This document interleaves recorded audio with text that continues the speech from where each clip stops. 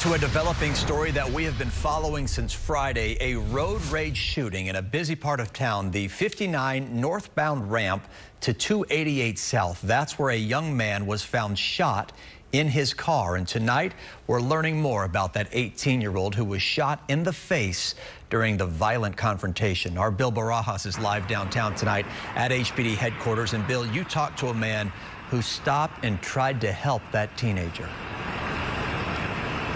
That's right, and the victim was identified by a close family's friend as 18-year-old Robert Mouton. We're told Mouton had just graduated from Marshall High School in Fort Bend County this past summer. As you mentioned, we talked to a man who stopped to help him the day of the shooting. As you can imagine, the news of his passing was tough on him.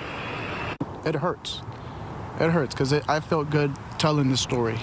And until now, it doesn't feel good telling the story anymore because it hurts. I felt like I did something good. Mariano Gonzalez had just got the news. Gonzalez, one of several men who stopped to help 18-year-old Robert Mouton.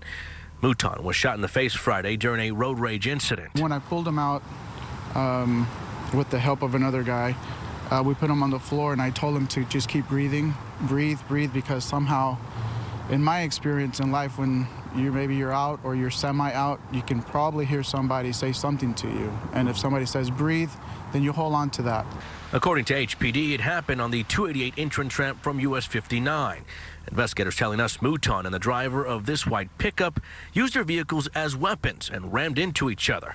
Eventually, the driver of this pickup, 45-year-old Jorge Joya, pulled out a gun and fired. Joya stopped, but according to Gonzalez, didn't help. He was arrested and charged with aggravated assault with a deadly weapon. That kind of hurt me because you shoot somebody, of course you want to inflict damage, but you also don't want him to die.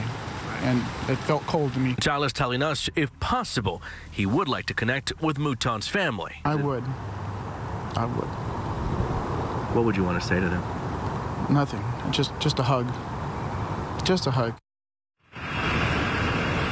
And Houston police say homicide detectives have picked up this case. That initial charge of aggravated assault with a deadly weapon could be upgraded in the coming days. Live in downtown, Bill Barajas, KPRC, Channel 2 News.